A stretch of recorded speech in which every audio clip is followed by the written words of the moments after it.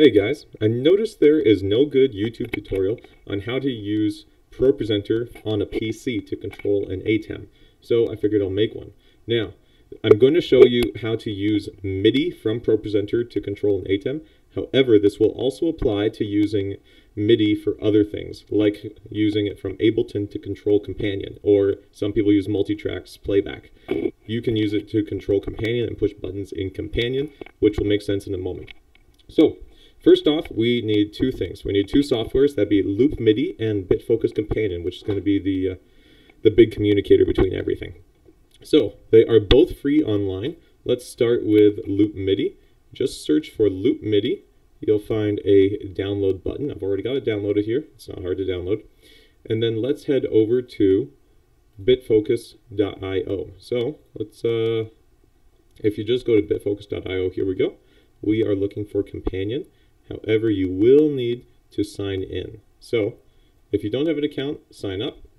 It's free. It just takes your email address. I've already got an account here. I'm going to sign in. Login, ta-da. And we are looking specifically for Companion. Ignore the other things for now. So, we want to download Companion. And you need at least, I think it's version 2.41 is where Dan Owen introduced the MIDI support for this thing. So we're going to download it for Windows. And I've already got it downloaded here. Now we're going to start. So let's get rid of you. Now let's start by installing this. So we'll close that out. Yeah, we don't need ProPresenter for now. And let's start with Loop MIDI here. Ta-da! We're going to install this thing. Yes, we want all of that. Yes, we've read it and agreed to it. Now, it will open up here, and it just runs in the background. It's quite simple. It's modeled after the audio MIDI setup on Mac. So he basically looked at the Mac setup and tried to make it fairly similar. So it is pretty straightforward. We don't really care about any of the other things in here. And you'll also notice that it's now running down in the bottom corner here. So we'll let that run in the background. Let's head back to downloads, and we're going to install Companion. This thing has a few more options. I just uninstalled it fully, so hopefully I can show you guys all the options that you care about.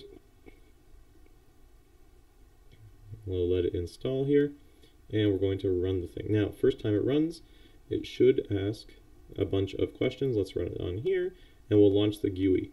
Now the GUI, the control for this thing is actually using a web browser. So we'll just open up Edge or Chrome or whatever you're using here. Ah, rats, it didn't do it. Oh well. So when you first open it, it will have a bunch of options to click through. Just click through them. Use your brain, don't put a admin password on it, and you will ultimately get to this, where it'll be asking, let's delete these so I can actually show you what it's looking like. This is what you should see, and you're going to want two things for controlling an ATEM. First off, you're going to want ProPresenter, Renewed Visions ProPresenter, and if you scroll down here, we specifically want the MIDI listener. This is the same thing that all you other guys who are wanting to use this for Ableton or whatever else, this is the part that you care about. You don't care anything about ProPresenter, however, you do care about this part which is built into it. And the MIDI port name is this right here, Loop MIDI port. So, oops, loop. I can type, really.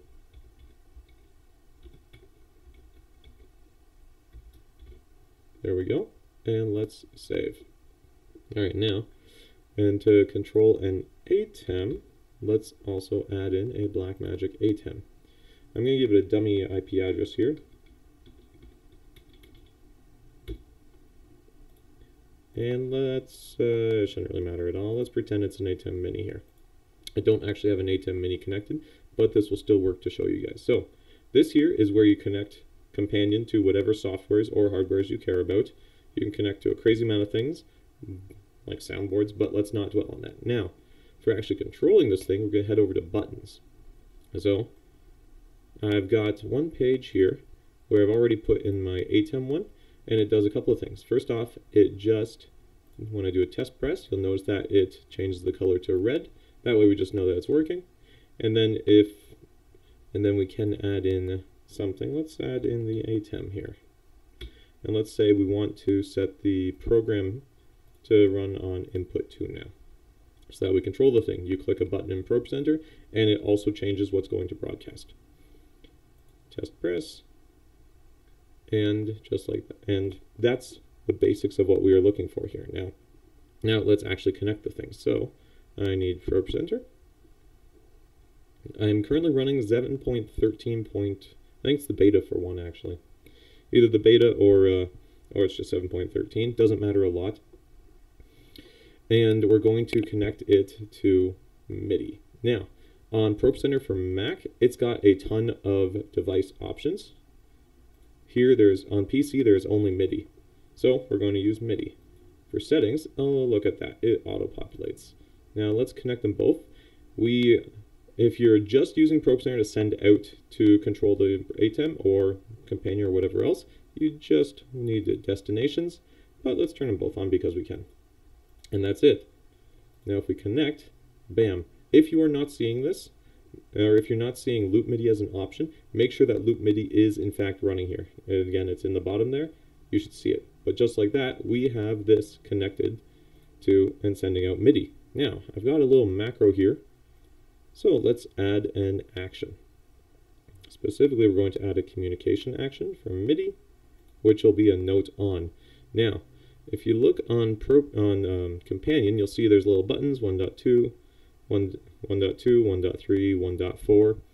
Note is the page number, which is the 1, and intensity is where you set which button you want to go. So for this, we want it to be 1.2, which will be that button, and this should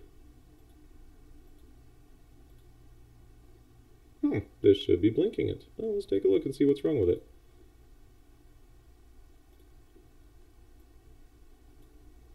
So if we click this, you'll see that we do have throughput going here.